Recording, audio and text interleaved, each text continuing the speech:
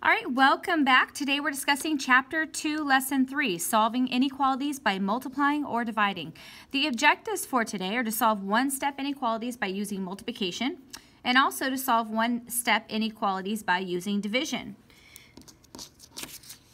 So let's just go ahead and get started with our first example. So the main thing is whenever you're solving these inequalities, you really just solve them exactly like you would when you solve an equation. There is only one thing you have to remember, and that's when you multiply or divide by a negative number, you flip the sign.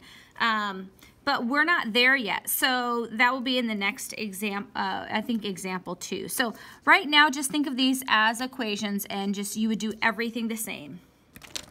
So if we're trying to get x by itself, right, there's a 7. This means 7x is 7 multiplied by x. So we're going to do the inverse operation of multiplication, which would be division. And we basically end up with negative 42 divided by 7, which is negative 6. And then we just need to graph our solutions. Remember, we have x is greater than negative 6. So whenever we have that greater than sign, that means it's going to be an open circle. And x is everything bigger than negative 6. And everything bigger than negative 6 is this way. So that is how you would graph that one.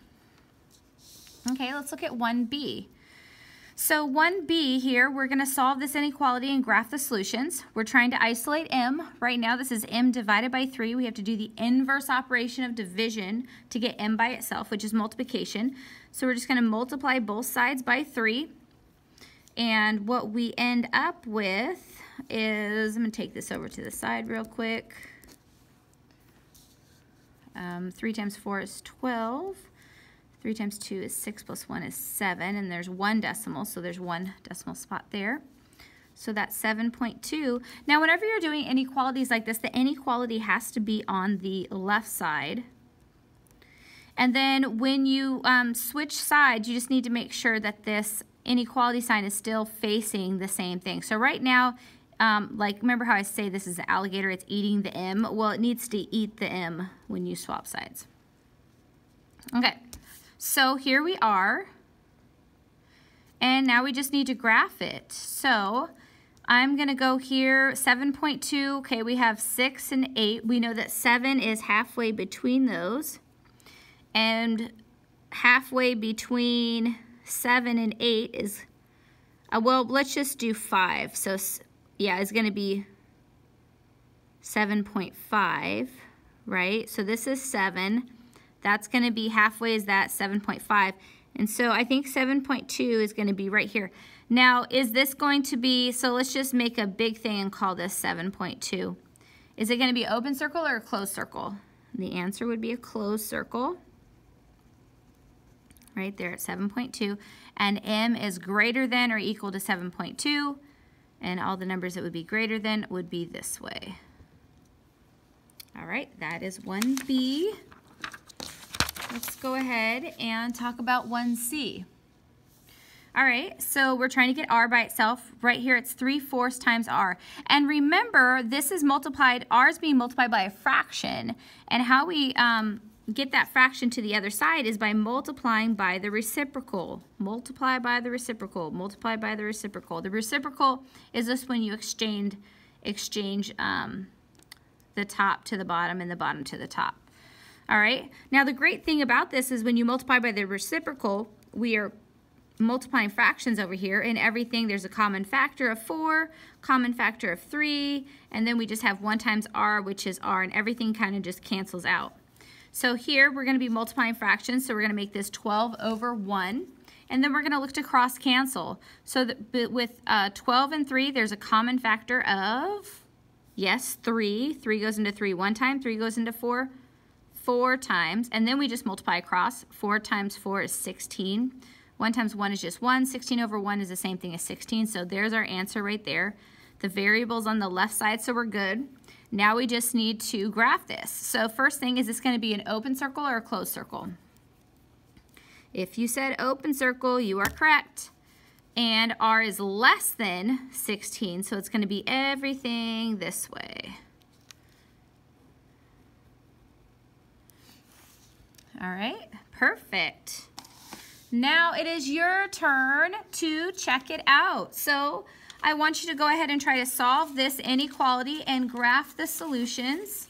Here's my friend the Pause Dragon reminding you to pause your device, work the problem out. When you get done, then press play and we'll go over the answers together. All right, see you in a bit. All right, we're back. Let's see how you did. So we're trying to solve for k, get k by itself. So to do that, we'd have to do the inverse operation of multiplication, which is division. Divide both sides by 4. That means we are left with k is greater than 6. It's going to be an open circle, and it's greater than, so it goes this way. So if you got all that right, awesome job. If not, then fix your notes, and so your notes look like mine. All right, now we are moving on to check it out example 1B and check it out example 1C. So I want you to go ahead and try both of those. Here's my friend the Pause Dragon. Remind you to pause your device, work those two problems out. When you get done, press play, and we'll see you in a little bit. All right.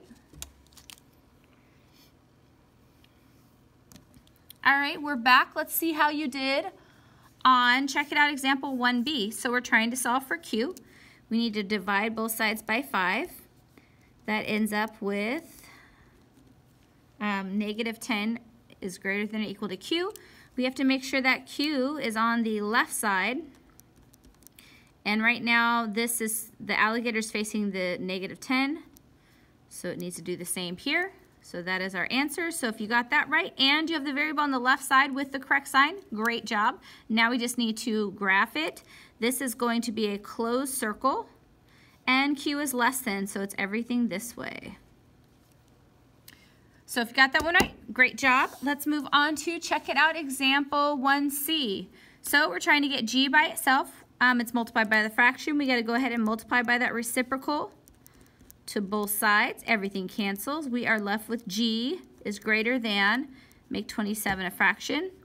A common factor between 27 and 3 is 3. 3 goes into 3 one time. It goes into 27 9 times. Then you multiply across. 9 times 4 is 36. Over 1 is the same thing as 36.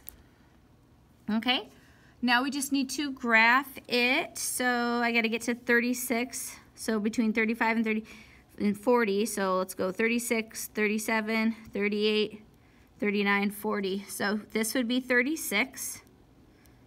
And it's going to be an open circle, and G is everything above it. So that is how you would graph it. That's it. We will see you back in a little bit for example 2.